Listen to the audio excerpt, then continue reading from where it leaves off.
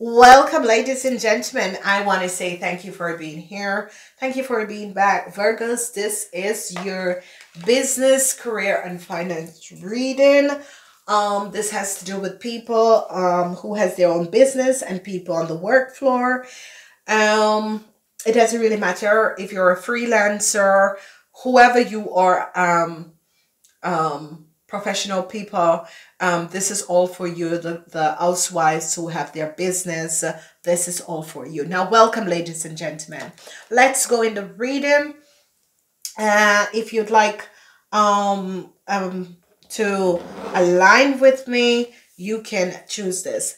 Now, whatever is happening and transpiring, you Virgos, it's all about dealing with some new opportunities that is going to be coming in. Okay, so a lot of you Virgos, there are new opportunities coming in. Okay, so you have a choice, Virgos, because there are new opportunities that are coming in. You can see them in the second week in business that is coming up.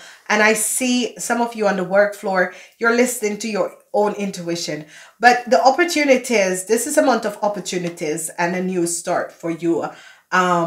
For you Virgos, okay? So you have opportunities coming in. Some of these opportunities are really good opportunities, especially opportunities with a huge corporation, okay?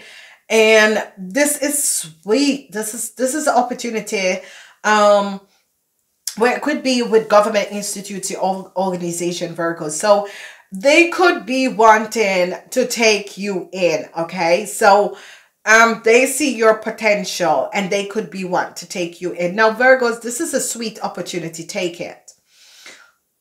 So in the third week, this is really a sweet opportunity. Take it because you're going to be feeling the connection between you and this organization. You're going to be feeling as if you were fit to be in this organization. Okay.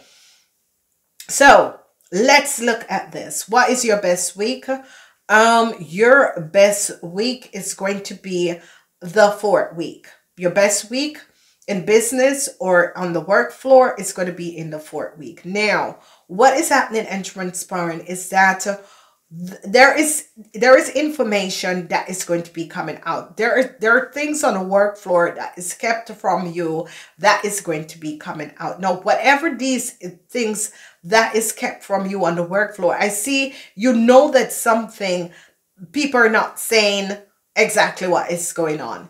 And I see that you're kind of keeping yourself to yourself. Mom is the word in the first week, whether it's in business, whether it's on the work floor. Mom is the word. I see there's a lot that is going on the work floor, and you're like, I feel as if something is not right in balance. You are right, Virgo. So don't worry about it. It's going to be coming out. We're going to be seeing because something is happening and it's going to be coming out. As we look at the second week is about truths. It's about some secret that was untold. It can be in the work floor. It can be about a contract that you have taken. It can that you receive an offer, but there was secrets around why you received the offer. So let's say that you apply for a job, you received this job, but they took you on because maybe you have a lot of experience with something. Okay? But do they think that you passed by the team? That is another thing. So be careful in the second week, because whatever you sign in the second week, there is a reason behind that. So let's say you sign something in the second week, there is going to be a reason. Like people, you're going to be finding out that, you know, when you start, like people don't know what they're all about. They don't know the procedure of this job and that sort of a thing. So be aware of that. Now, the third week is wonderful because the third week is good because the third week, people in power or people in government institutes, say, if you work for a government institute, your organization, they are going to be it is about, wow, okay, this person is really, work ethic is just so on the top. So it is a sort of recognition, but it is also a sort of, wow, this person really, they're really focusing, they're really doing a good job. And they are going to be offering you something, like they are going to be saying, hey, we have a problem at so and such office, and is it possible you could go there 2 and 3 days out of the week? And what is happening really, Virgos, is that they realize that you're seeing a lot of stuff that they weren't aware of. It did not, it wasn't brought to their attention. And because of this, I see that they are going to be offering you to, either, it's not really relocation because I don't see huge travel, but they're going to ask you, can you go to that office in this week? They need extra help and that sort of a thing. But if it's a government or a huge corporation, I am seeing that they are going to be offering you something that you are going to be blown away. You're not going to be realize what. But the offer in the 3rd week is good. Whatever is transpiring in the 3rd week, it is good. It is that you are going to be connected with the right people.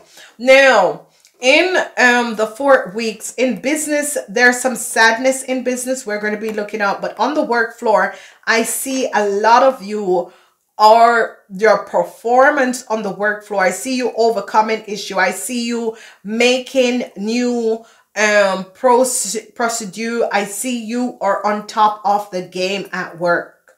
But in business, I see some sadness in the 4th week. Okay, in the 5th week, I see you're trying to find inner strength. I see a lot of stuff you need to get clear up in the 5th week. I see you're trying to find inner strength to move through all of the tasks that you need to do. It's as if they throw all the tasks at you. At business, I see some of you are heartbroken with a Queen of Cups. Whoever this Queen of Cups is, I see you're very heartbroken with this Queen of Cups, because whatever is transpiring is as if this Queen of Cups and you had spoken of, we're working together or we're supposed to do some work for you. She is not coming up with what she promised. And what she brought forward is not really what you were looking for. So be aware. So as we look at the 2 first week, I am seeing that there are things that is unknown to you in the 1st week. In the 2nd week, some of you are going to be receiving an offer. And the offer that you're going to be receiving, it has the energy of the truth is going to be coming out. So let's say that you realize that the 1st week and the 2nd week, there's kind of weird things on the work floor and things that people are not saying everything.